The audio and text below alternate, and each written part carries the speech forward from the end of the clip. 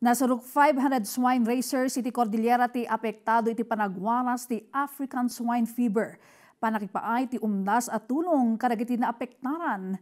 Impanamnama ti DA-Cordillera. Agidanon iti report ni Florence Paitokan. Agtaltalinad a siyam ti aktibo a kaso ti African Swine Fever wenno ASF iti Riyon Cordillera iti agdamatawan kas may basar iti monitoring ti Department of Agriculture Cordillera. Dagiti aktibo a kaso ti ASF kat nailista iti probinsya ti Abra ken Apayao no sa dino imunan a nailista iti Riyon ti 5 a kaso ti ASF iti 2019. 86 iti 2020 ken 39 iti agdamaatawan. Mainag iti daytoy Nasurok iti 5 gasot as swine racers iti Riyon ti naapektaran gapo iti ASF manipod iti 96 a munisipyo ken 30 maysa a barangays a naapektaran. There are also 31 barangays affected from the 16 municipalities of the 5 provinces. Out of the 207 samples submitted for confirmation, 38 or 18% were positive of ASF.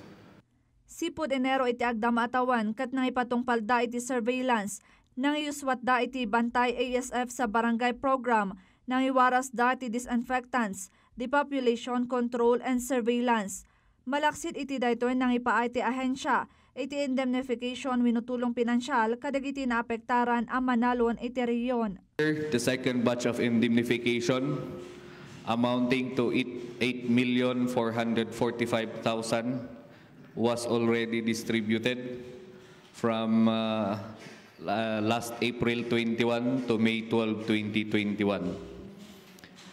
To date, a total of 14,790,000 was already distributed to 451 swine farmers. Kabayatan na kalpasan ang naideklara ti state of calamity gapo ti ASF outbreak iti Pagilian.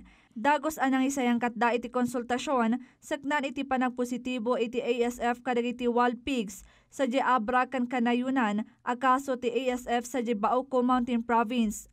Impanamnama ti ahensyang umdas dagiti tulong ipaida kadagiti naapektaran ken ti panagtalina ti supply ti karne ti baboy iti merkado ng runa iti lokalidad.